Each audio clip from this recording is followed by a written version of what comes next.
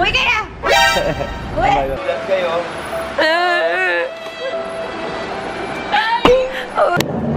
Guys. Full from. Oh, hi! Welcome, Aryan, to Macao! Mga kabayan!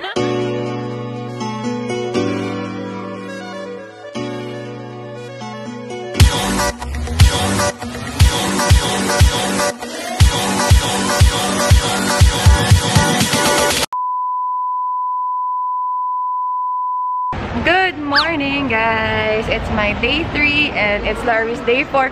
Last day, alas na siya. Iwan mo na ako. Parang shock. Iwan niyo na ako. Iwan niyo na ako later. May kasama kayo eh. Grabe, ako nga mag-isa ako first day. Oh, wala nagpipicture sa akin, puro mga kabayan. Oy, pero at least resourceful siya. Kabayan, papicture naman. Pipicturean ko rin kayo. Ganun naman dapat, diba? Tulungan.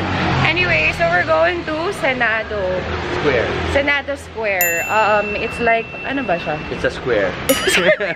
With Senado. Nadaman sila senators. Senator Bongbong. Charot. May meeting kami doon. Twinning kami, guys. So, influencer talaga siya? Oh, yes. Influencer. Na-influensya niya ang pumili ng Prada. Sa kanya talaga to. Pero binenta niya kasi he wants to buy that one. Oh, at walang patumpik-tumpik, guys. Binili ni Aryan. Gusto niya yun. Hindi, sinadya. Umupo lang, tapos gumanyan lang siya. Okay. Okay, sige.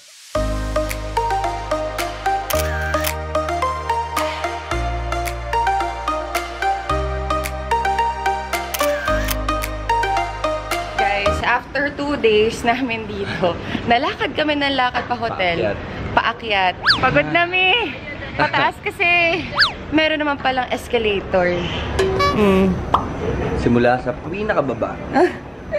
So mga 3 escalators yun. Ngayon o, 4. Ah, 4 ba? Sobrang taas na nilalakad namin lagi. Meron naman palang ganito. Bye! Thank you sa pagbili ng Prada ko. Mama sang. Mahirap to kasama sa shopping eh. Mapapagastos ka din eh. Uy, kaya! Uy! Bye-bye. Lahat kayo. Uy! Yung towel mo, huwag mo kakalimutan na pag napapawisan ka. Ay, Elby pala. Bye!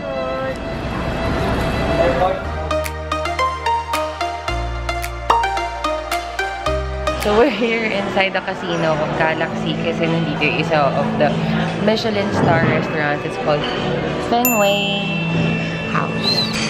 Fengway House. Puro spicy yung sinaserve nila. Plus, meron dito sinaserve sila turtle. Turtle yung binibenta nila. Gusto mo yun? Order mo. Hindi ko kaya. Guys. Full from soft shell turtle. I need to... Should I? Love the animals.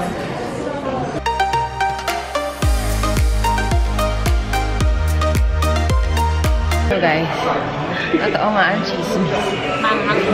Manghang talaga siya. Pero masarap. Masarap ng lasa. Sobrang sarap ng lasa pero maanghang. I'm not really a fan of super spicy pero ang lasa niya. At dahil... Ano ganyan? Cameraman ko nakagano. Kamang. At dahil sobrang anghang nung restaurant na kinainan namin na Michelin star, we deserve an ice cream. Grabe. So guys, the whole day we're staying here in Galaxy. And guess what? We're gonna watch 4K laser movie. Ano kaya yun? Since itong si Samantha Balbin, eh, hindi pa nakakaroon ng Last Christmas. So, I'm gonna watch Last Christmas movie the second time. So, eto naman, different, at least 4K laser daw. So, kakaiba. Tignan natin mamaya. Guys, it's Elsa! Let it go! Let it go! Anna! Oh my God, Anna! Do you wanna be the snowman? Tatapad ako sa'yo. Grabe guys, nandito lang pala sila sa Macao.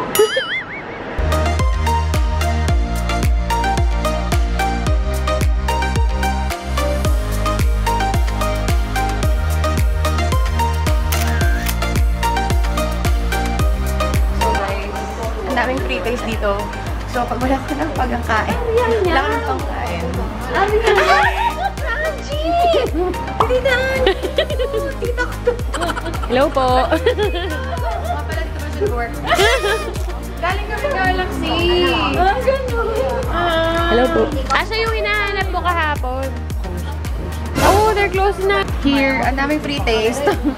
Free taste. So, ubusog ka na sa mga free taste. So, parang ito. Isama mo naman ako dyan sa vlog. Oh, sinama na nga kita eh. Gusto mo i-try ito? Tayo. Tama niya, kwan man. Kwan man. Sekankan. Kita itindihan.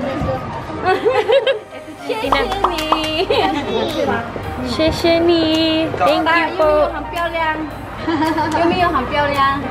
这个是我的。Yan, kasama ako sa vlog ni Ari.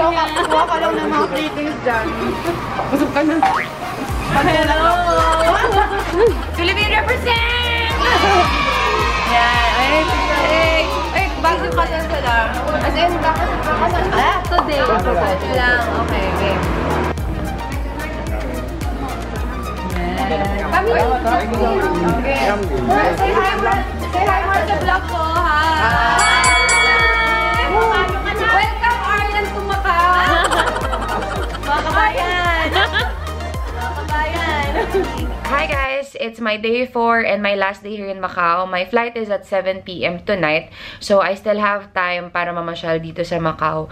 And today is a holiday, it's December 20, it's Macau Sare Day. Meaning, ito, ginugal ko, Macau Special Administrative Region Establishment. So, ibig sabihin, Macau is not under Portugal anymore, but China. Kaya pala nung pagdating ko dito mismo sa Macau, nung nag-Waze ako, yung default language is Portuguese. Tsaka marami din ako naririnig na Portuguese yung salitain. May school, may restaurants na may translation ng Portuguese. So, kaya pala. So, right now, I still have 5 hours para makapasyal dito sa Macau before my flight. So, baka pumunta ako ng Taipa Village. Iwan ko lang yung luggage ko dito. And then, yeah, punta na lang ako sa airport kasi ang hirap naman mag-isa mag-picture. Well, actually, nagugustuhan ko na rin mag-travel mag-isa kasi you get to know a lot of things. Tapos, parang hawak mo rin yung oras mo, ganyan. Pero syempre, masaya pa rin kapag kasama mo si Larby tsaka si Sam. Wala kang kasama mag-food trip. Kasi minsan, mas okay na, halimbawa gusto mo itry yung ibang food, isa lang mabibili mo, hindi mo matatry lahat, diba? And also, thank you to Wigo Travel for bringing us here. It's really not hard to navigate because there's a lot of Filipinos. Ang daming kabayan. So, katulad nung last time, parang naligaw kami. Siguro concerned citizen, nakikita na nahihirapan kami. So, nilapitan nila kami and they taught us what to do. Kung paano sasakay doon, kung anong gagawin, kung anong mura, ganyan. So, thank you mga Pinoy na nandito mga kabayan for helping us out. Napadali ang aming trip dahil sa inyo.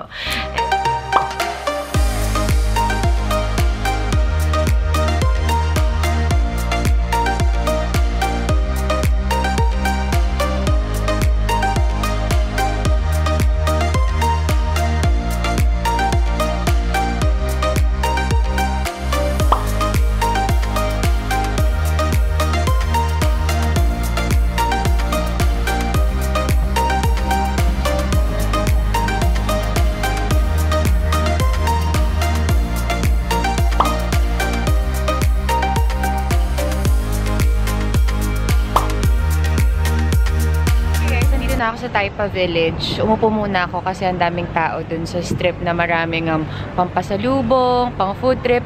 Ang haba ng pila, maybe because it's a holiday, kaya ang daming nandito. But it's actually a very historical place.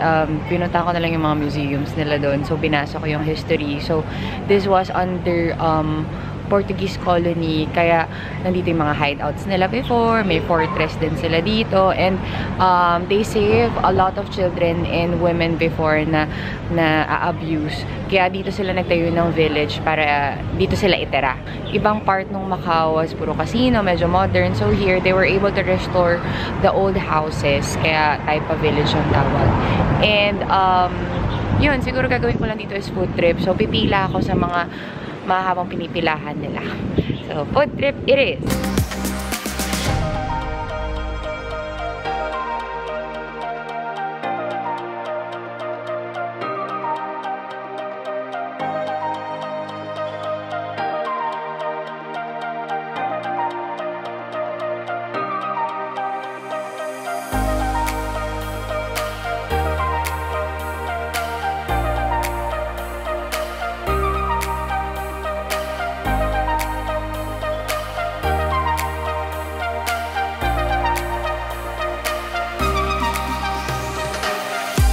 Guys, feeling ko nasa Intramuros lang siya.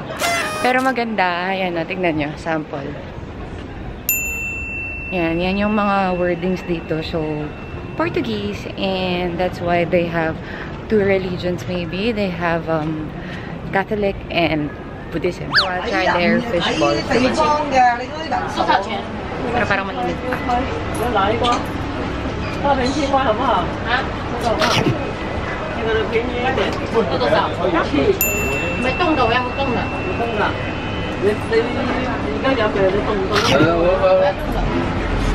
So guys, di na ako pumila kasi ang haba ng pila. Kumain na lang ako ng sausage and this Lord's Toast Bakery.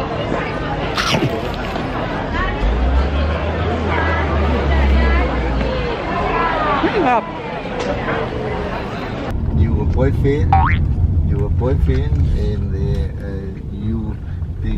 I love you, and then mahal kita. Mahal kita. Mahal kita. Yeah. I'm on my way to my hotel na dahil 4 o'clock na. Okay naman yung fish balls ko. Masarap. And yung egg tart. And syempre, ang tapos, milk tea. Tiger sugar na lang yung tinry ko ulit. Although natry ko naman natin sa Pilipinas. And dito na ako magko-closing. Thank you so much for watching my vlog. And sana natuwa kayo at nag-enjoy kayo sa vlog ko.